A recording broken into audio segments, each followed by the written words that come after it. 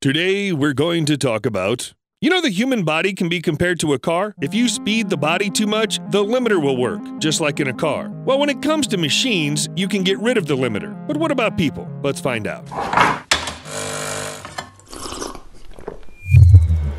On August 6, 2009, Usain Bolt set a world record at a distance of 100 meters. Smashing the world record! Unbelievable! 9.58 seconds. His speed was 44.72 kilometers per hour. Until then, no one could accelerate to such figures. But why exactly 44 kilometers per hour? Why not 60 or 100? Is it possible to move even faster? And what will happen to the human body if you still manage to break the Bolt record? Well, in the 50s of the last century, another man was called the fastest man on Earth. Meet John Stapp.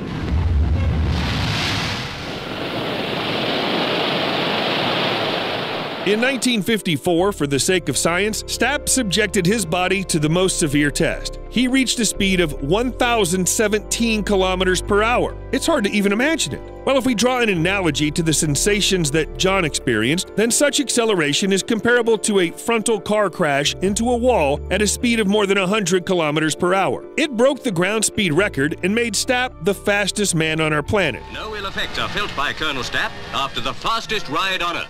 By the way, we owe it to this man that we have seatbelts in our cars. Thanks, mister. Of course, such a test had its consequences. John's eyes were almost bursting, his bones were cracking, and his vision was failing from overloads. And of course, his heart was beating like crazy. There's nothing surprising about that. Just imagine the stress experienced by Stapp and his body. But now that we're talking about the heart, I was wondering to what extent can we accelerate it? I mean the heart rate, not separately from a person, of course. One shot of adrenaline will give you a pulse of 220 beats per minute. For comparison, a normal adult heart rate is only 70 to 75 beats. Let's raise the stakes and add 40 cups of coffee. Together with the adrenaline, they'll accelerate your heart to 500 beats per minute. But what if you do the impossible and provide a man with a pulse of 300,000 beats in 1 second? Blood would flow through the veins 20 times faster than the speed of sound, and that won't end well. The veins would just burst, and the heart wouldn't be able to start again.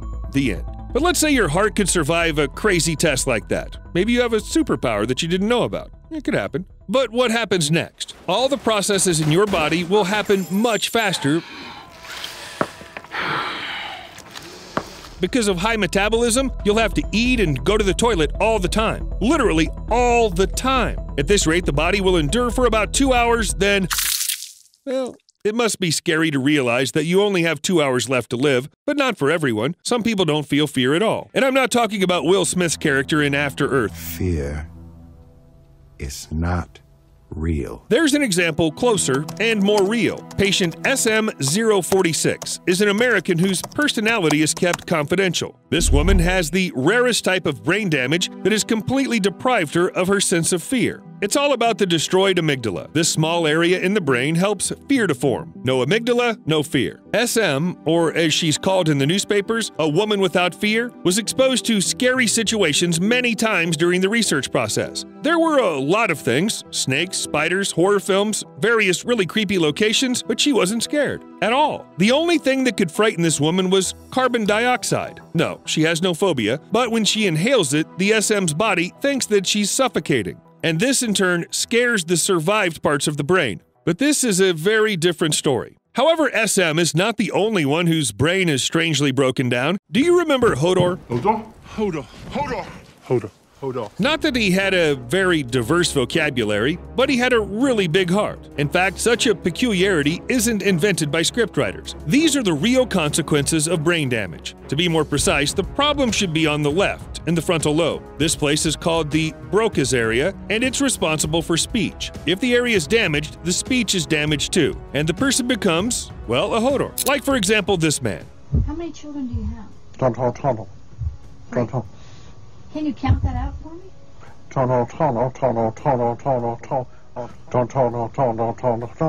Yes, he understands absolutely everything he's told, but he can't answer. Instead of all normal, usual words, there's only tono. Why have I told so much about the brain, and what does human capability have to do with it? Yes, our brain can break down on its own, and we will become like Hodor, or lose the feeling of fear, or, well, there are a lot of options. But what if I tell you a completely unrealistic thing? What if people can break their own brains to become, for example, geniuses? For a long time, Jason Padgett lived a very ordinary life. He worked in a furniture store, often hung out at parties and drank a lot, and of course he had nothing to do with mathematics. But on the Friday evening of September 13, 2002, everything changed. Padgett was attacked by unknown people, hit hard on the head, and robbed. As a result, he got a concussion. But as soon as Padgett got home, his behavior began to change quickly and radically.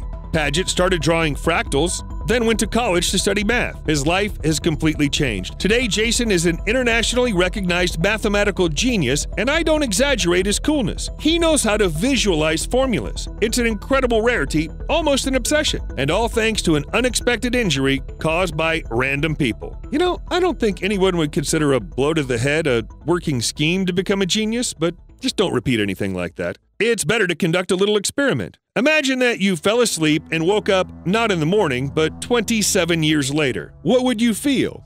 Other than shock, of course. In fact, this is not Futurama. Ugh, you're awake! Of course I'm awake. You're in the best coma I've ever seen! The doctor said you'd never wake up. But a really creepy experience, and history knows such examples. A woman named Munira Abdullah was only 32 when she had a terrible accident, and her 4-year-old son was with her. She suffered a serious brain injury and went into a coma. The woman was put into a hospital in the UAE, then transferred to London, but the doctors couldn't do anything in her case. After a while, Munira was returned home. Then there was another hospital, several operations, but the coma didn't stop. Pretty typical story. There are thousands of them. But one day, Munira moved, and then she called her son by name. 27 years later, the woman suddenly came to her senses, was able to speak again, and even restored her ability to sit.